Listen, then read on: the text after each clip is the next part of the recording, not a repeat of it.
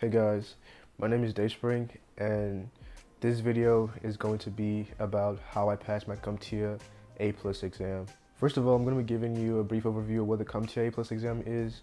The CompTIA A+ exam is an exam that certifies that you understand the basics of hardware and software troubleshooting, a little bit of networks, a little bit of security, a little bit of hardware and software configurations, and just general knowledge that you need to work as an IT support technician or as an help desk support technician. My experience taking this exam was my first attempt. I failed my first attempt, which was earlier this year in February, and I failed because I was not using the right materials to study for the exam, and I did not really know what the exam really entailed, so it was just bound to happen. But later on this year, I got encouraged to try again, and I attempted the Core 2 in June and the Core 1 in July, and I passed both. So today I'm going to be telling you how I studied and passed for the exam. The first thing I'm going to tell you is to choose 3 study materials, 3 study resources. And for me, I used Mike Meyers' Udemy course. That was my major resource. And then I used Professor Messer's YouTube videos and his study guides on YouTube. And finally, I used Jason Dion's practice question on Udemy. So those are my 3 resources, and I would recommend that if you're a video person, I would definitely recommend the Udemy courses. Mike Meyers' course, I got for both the Core 1 and Core 2, I got them for about $13 each on Udemy. They are usually in sale at some times of the year, and you could easily find ways of getting discount vouchers for them. So they usually go for about $100 or $120 for the real price, but you could definitely get a sale for like about $12 or $13 for any of these courses on Udemy. So I would definitely recommend you go in there and look for whatever suits you.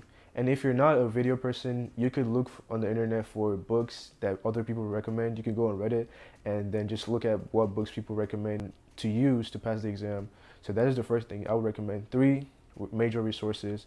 And then after this, I would recommend that you set a time frame for each resource. So for example, for Mike Meyers' course, I set a goal to complete it in 2 weeks. So for each section of the course, I set 1 day for each. So in 2 weeks, I would complete the course and completely understand and do all the review questions on it. And then after that, I was going to spend about 1 week on Professor Messer's videos and his study groups and just really listen to it on a daily basis. Like whatever I was doing, I was just listening to it, like wherever I was. So just make sure that you're consuming the material like every time, wherever you are. Finally, my last resource was Jason Dion's practice tests on Udemy. He has 2 practice tests on Udemy, and he also gives you a brief overview of how to answer the PBQs, which are the performance-based questions. And a lot of people don't know. I actually did not know the first time I attended the exam that CompTIA actually has about 3 to 4 performance-based questions to start the exam. So you definitely want to know how to answer those questions, and Jason Dion does a really good job on explaining that. So I would definitely recommend his course, and also his practice exam is the closest thing you would get to the A+ exam. He words it almost the same way CompTIA words the exams. CompTIA likes to make the questions super long, but in those questions you can easily find the necessary details and weed out every other thing that is not necessary. So I would definitely recommend you use Jason Dion's course. Make sure you attempt the exam at least once or twice, maybe even 3 times, and make sure you understand why each question is right and why each answer is right and why the other answers are wrong. That way you're able to not just understand how to answer the question, but also in depth know why an answer is right or why the other answers are wrong.